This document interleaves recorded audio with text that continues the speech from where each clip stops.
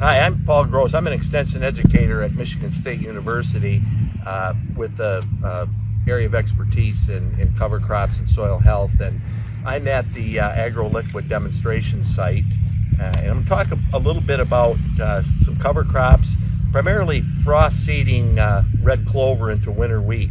It's a very common practice in Michigan. It's one that probably, as far as cover crop use, it's probably been one of the practices that over the course of multiple decades farmers have done as plow downs, as sources of nitrogen for their crop. And it's actually a practice that's coming back now. And I'm standing in a field, a demonstration site, where red clover was frost seeded into winter wheat. Now, frost seeding is usually takes place just after snow melt in the spring in Michigan, right about that March area when we have the freezing and thawing in the morning.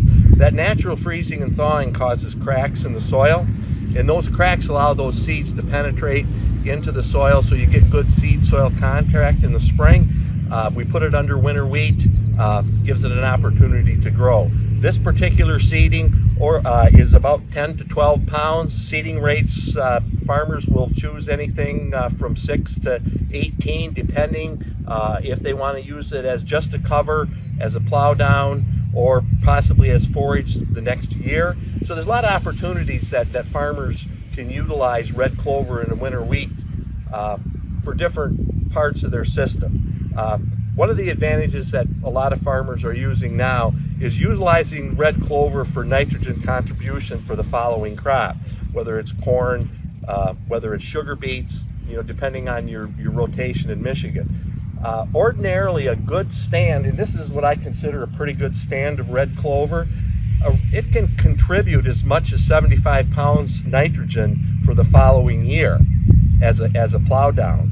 Now, when we look at that, that good stand, we probably have about 100 pounds contribution of the biomass above ground, and we have probably 50 pounds below ground. So that 150 pounds total for that crop, that 75 pounds is probably what would be available that first year. There's other contributions we'll have as that biomass breaks down in the following years. So putting in red clover is a really good opportunity for farmers to fit a cover crop into a system that they already have. You frost seed it in the spring. Many times farmers will put it on. They can mix it with a spring or that early fertilizer application.